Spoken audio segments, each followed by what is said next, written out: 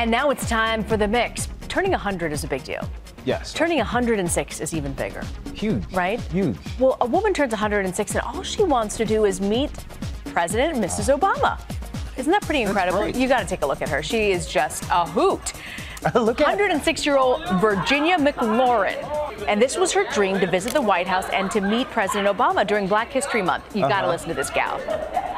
Yeah, I thought I would never live to get in the White. Well, you are right here. And I tell you, You are I am here. so happy. We are happy to have you.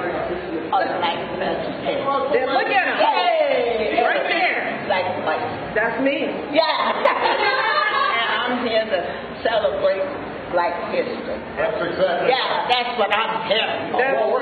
That's right. I do not believe she's 106. There's no way.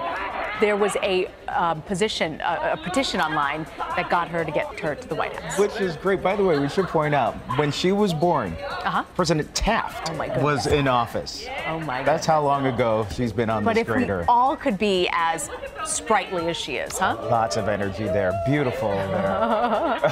And some dance moves. It's great. I could look at her all day. But we're going to get to video of a different sort. As you know, I'm going to Brazil in a couple of months, and we have a preview of what it'll look like down there. Okay.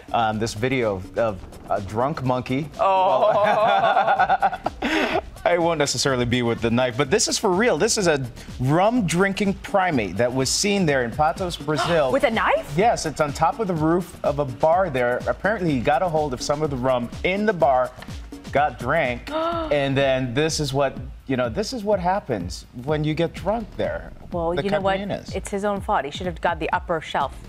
He should have gotten top instead shelf of the rail. stuff. Exactly. All right. Apparently, there are wrestling matches that are intergender. Oh, who knew? So, a girlfriend and a boyfriend ended up wrestling. Look at what happens. He pins her to the ground. She goes into the that's ref. not She nice. goes to check on the ref. Oh. Right? She kicks him to the head. Right? Yeah. And then goes to check on the poor ref.